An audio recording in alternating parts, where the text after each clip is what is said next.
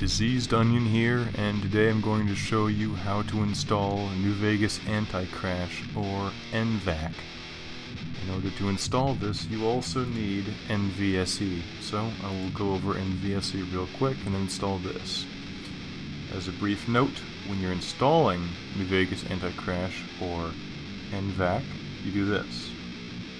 You go to your New Vegas folder, NVSE folder, and then the plugins folder, and then put NVAC DLL in there. So first off, you're going to go to Files, and you're going to click Manual Download on this main file. Ignore the update, this file. On NVSE, you simply click the stable version there. Click the hyperlink and you download it. So once you've done that, open your downloads or wherever you saved it to, and you'll find this. You find NVAC and NVSE. So, extract files. I'm just using 7-zip. You can use whatever you want. And you can delete these. First off is NVSE.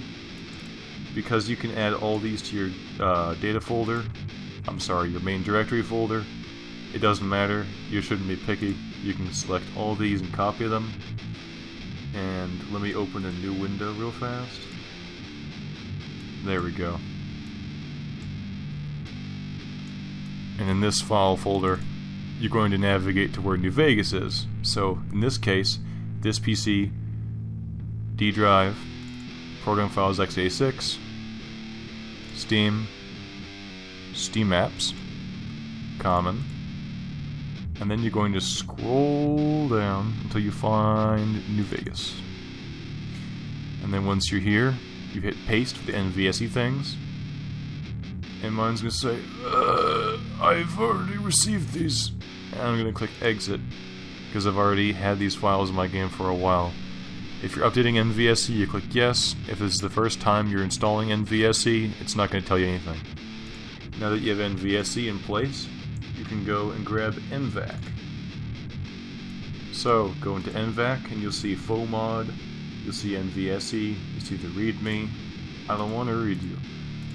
So go in here, you see NVSE, plugins, NVAC DLL. All you have to do is copy this DLL and go back here, whoops, and remember data NVSE plugins. So, open the File Explorer for New Vegas. So, Steam apps common New Vegas, and then go to Data, and then navigate over to NVSE, and then go into Plugins, and then you'll see this. So just hit Paste, and you see NVAC DLL is right there. Once NVAC DLL is installed here, that's it.